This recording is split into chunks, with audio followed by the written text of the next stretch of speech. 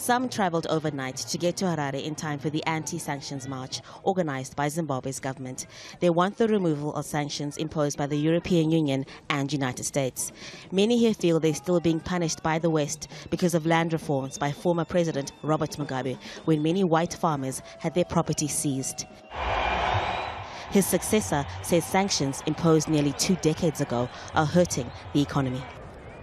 The illegal sanctions are an albatross to the development, well-being and prosperity of the people of Zimbabwe. Sanctions must go. Remove them now! The sanctions were imposed following human rights abuses and electoral fraud allegations. The punishments include travel bans and the freezing of assets of some officials in the ruling ZANU-PF party, as well as the armed forces. The United States says the sanctions are targeted with 141 individuals and companies on its list.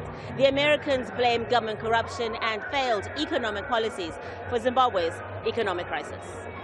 Some economists say even though sanctions are targeted, every citizen and local business is affected.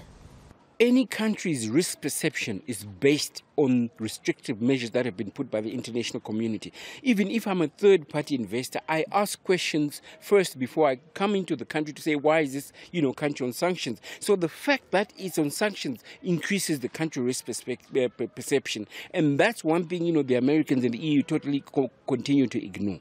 Zimbabweans say they're suffering yet another economic crisis, this one the worst in a decade. There is high unemployment, soaring inflation, and shortages of fuel, cash, and medicines.